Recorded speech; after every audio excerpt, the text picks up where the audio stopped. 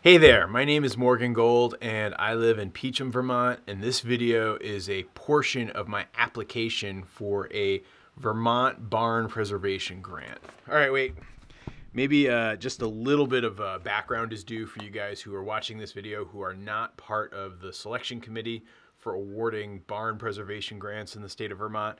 In our great state of Vermont, we have a matching grant program awarded by the state that offers funds for people who are looking to preserve historic barn structures. There's a strong belief by the people who live here that preserving some of the history and the elements that make it up really has value. So I'm very appreciative to live in a state like this. But really, this video is intended for the selection committee of these very specific barn grants. So here at our farm, Goldshaw Farm, we have this massive old 3-story barn. It was probably built somewhere in the range of, I don't know, maybe like 1890 or prior to 1900.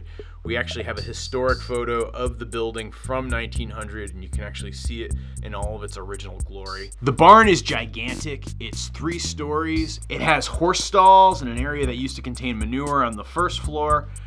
There's the milking parlor, which is actually the room I'm in right now, up on the 2nd floor. On the 3rd floor is a hay storage, and there is a high drive that goes out to the pasture.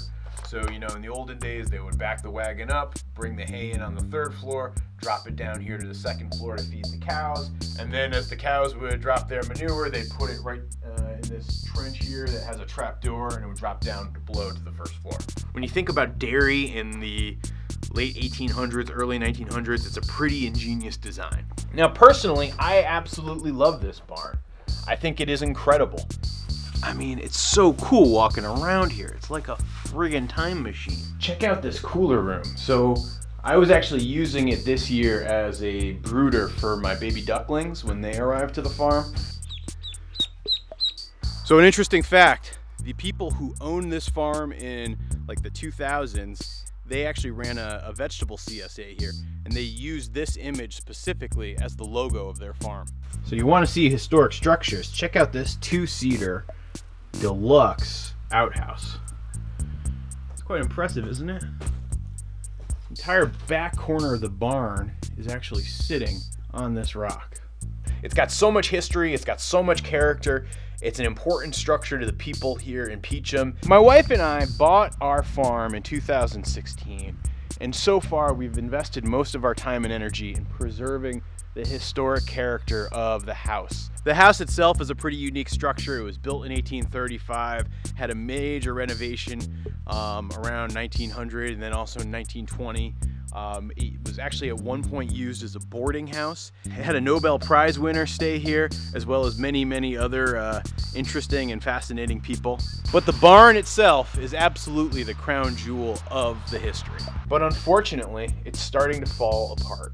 This part of the structure of the barn used to come out, but we had to actually cut it down because it was starting to sag and collapse, and we were afraid it was going to take the whole side of the barn with it. It's quite the eyesore. So one of the most immediate and urgent things that is going on with the barn is that it actually needs a new roof.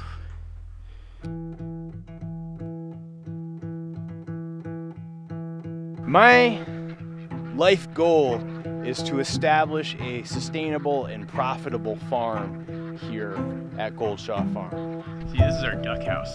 It's just an old converted hay shed that I put an extra wall on. We've already begun to establish a number of agricultural activities. So for example, we have a flock of egg-laying ducks that we brought on board earlier this year. And last year we planted a 600-tree orchard that's a mixture of chestnuts, hazelnuts, elderberries, mulberries, apples, black locust trees.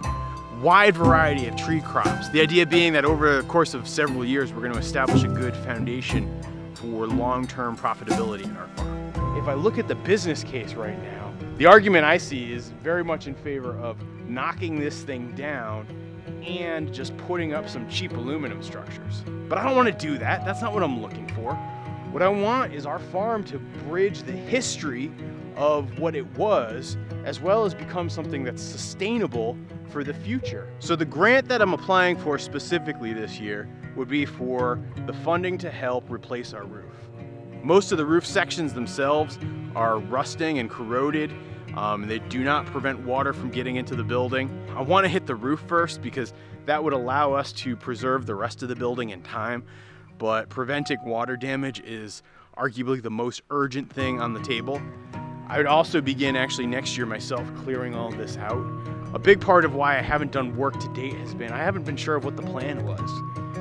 Just even as recently as a couple months ago, I was seriously considering just knocking this whole thing down and putting up just some cheap agricultural buildings that could be useful for our farm. But I don't want that to be the case.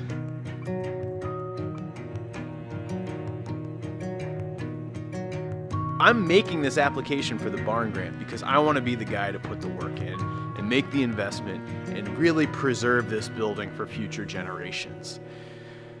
But the problem is I need help.